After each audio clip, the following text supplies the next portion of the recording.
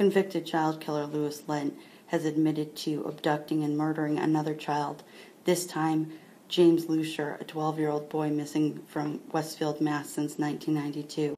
Lent is currently serving a life sentence with no parole for the 1990 murder of James Bernardo from Pittsfield.